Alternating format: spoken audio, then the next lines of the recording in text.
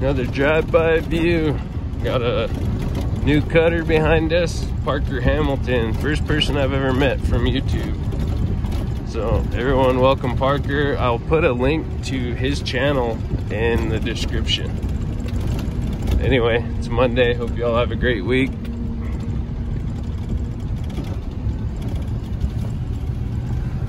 Two and a half in Gold Mountain.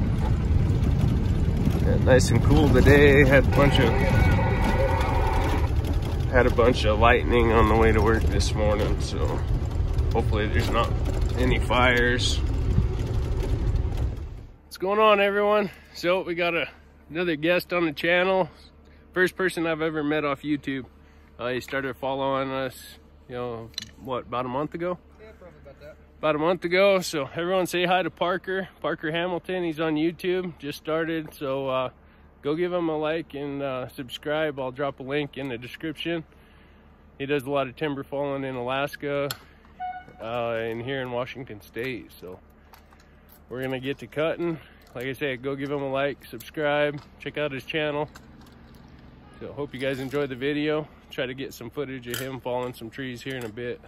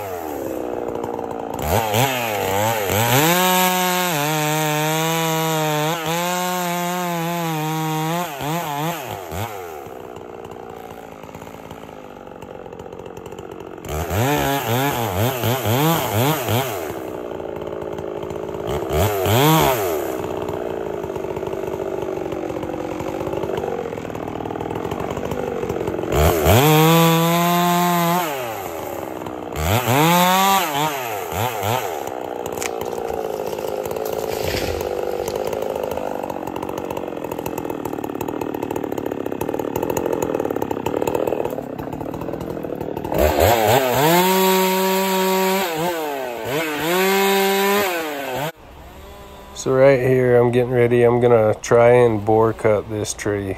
I have no idea what happened here. I made my face cut, bored in, had hinge wood, and yeah, as soon as I bored in, the tree sat down pretty hard. So got the bar stuck, pulled the power head off, and used my spare bar and chain and got my bar out. But yeah, I don't know why or how it sat down like it did, but you know, stuff happens. So like I said, I'll show you guys everything. So hope you guys enjoy this little bit. It's pretty comical. I even throw my chain on backwards.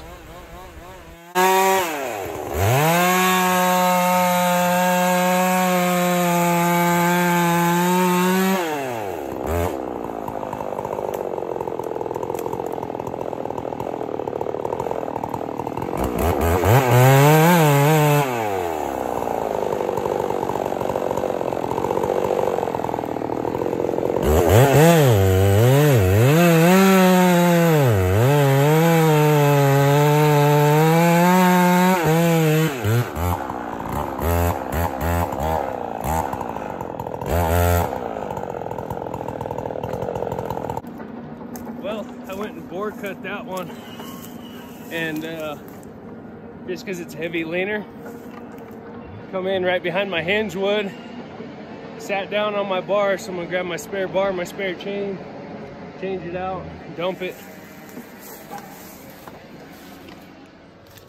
Show you guys real time. Kind of sucks because the power head's flipped up like that.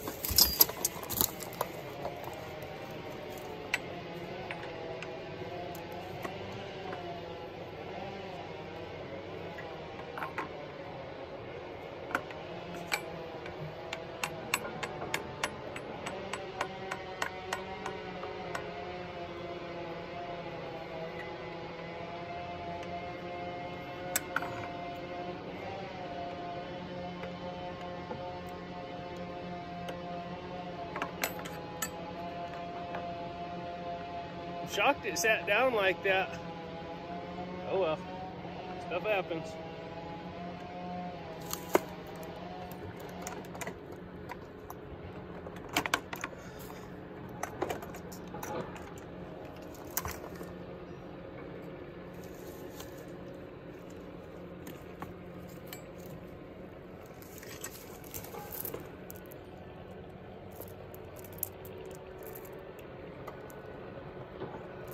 That's why we carry spare bars and spare loops of chain.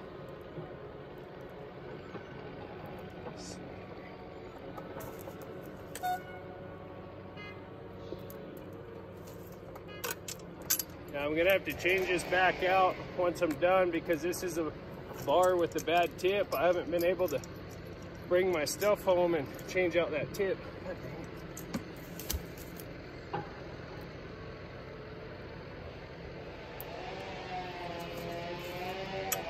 But it's going home tonight. I won't be here for 2 days. I gotta take our youngest boy to a doctor's appointment. He's got really bad arthritis. You know, he gets it from me and my family. I got it pretty bad, and well, I'm pretty sure that's what it is. You know, you only let that stuff bug you as much as you want.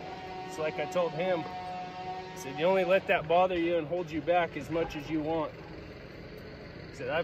Ever since I was about 15, 16 years old, I would wake up in the mornings and could hardly move, and I always thought it was just from getting bucked off horses and bucking hay bales and, you know, rough ranch life. And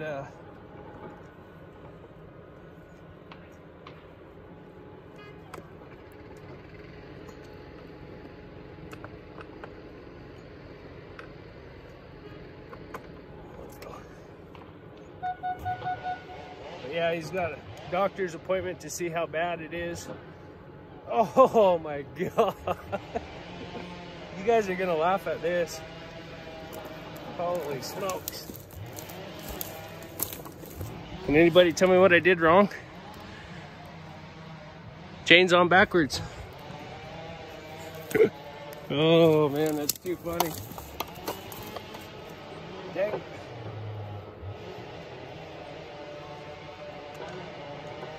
Yeah, he's got a dentist appointment one day and doctors the next, which we gotta go to the big city, so we're gonna stay. That's why I got it upside down. I meant to put the bar on upside down, which my chain would be forward.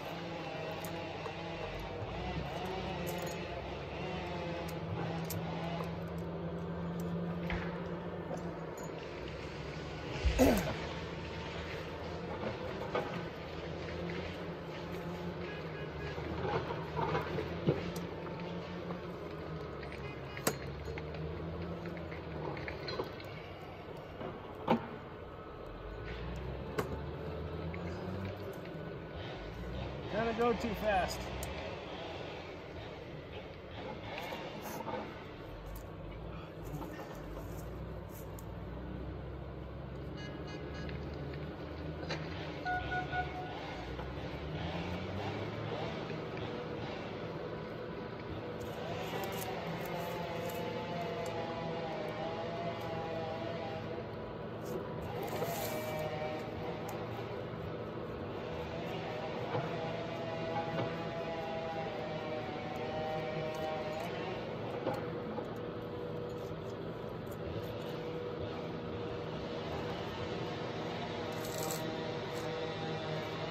One gentleman asked me on why I don't lift my bar, and he says that from the factory you're to lift your bar up to get your sights to line up, which I noticed my sights were a little bit off. You know, like I said, I don't claim to know everything, and well, dang it, already tight. Oh well.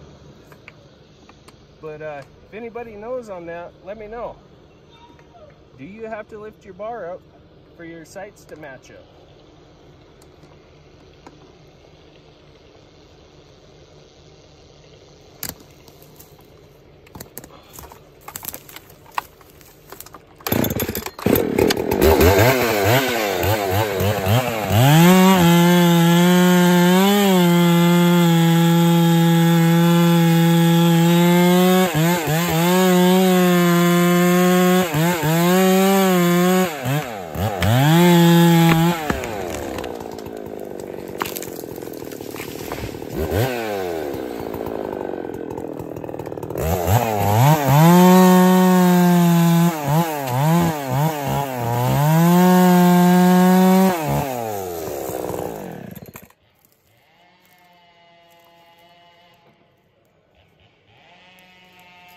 Well, I have to put my good bar back on,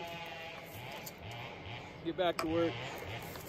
Shit happens. It's Monday. Well, it's my Friday. I worked all last weekend, this weekend. Yarder running, moving wood. Parker's right down there, picking up where Danny left off yesterday. So another quick tip that I was told one time by my old man, and I forgot about it, and Parker reminded me of it. Take your horseshoe nail onto your tape, slide it down your bar, cleans your bar rails out.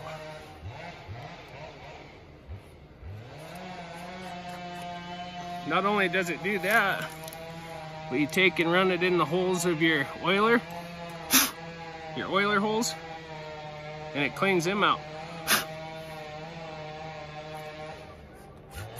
Learn stuff every day, even stuff I've forgotten. Again, run it down your bar rail.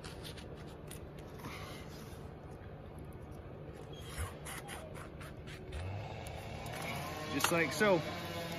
Back to work.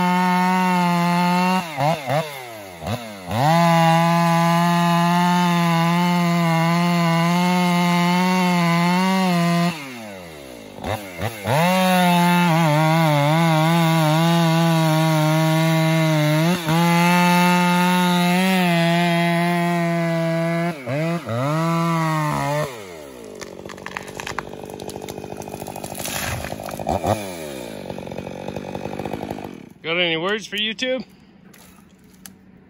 Look up. Look up. What saw you running? It's a 500i. Got about 6-7 months on it. Sounding good. It's running a bark box, West Coast dogs, West Coast clutch cover, max flow air filter. Any porting done to it? Yeah. Yeah, ported. Yeah, just a light woods port. Who ported it? What's that? Who ported your saw? Jason Egan. Jason Egan. Check out Jason Egan. He's on YouTube, isn't he? Or no? I don't know whether he is or not. He's the one that did the Egan straight shot, right? Yeah, yep. Egan Performance Saws is his website. Yeah, Kodee Barber on YouTube. I'll put a link to his YouTube page. He runs a lot of Egan built saws. Go check out his channel. Links in the description. Parker's will be in the description as well. Check him out if you like timber falling, especially big timber. He goes up to Alaska, spends what, 4 or 6 months up there every year. He runs his own yarder side too. His yarder's down right now. Anyway, we're gonna get back to dumping timber.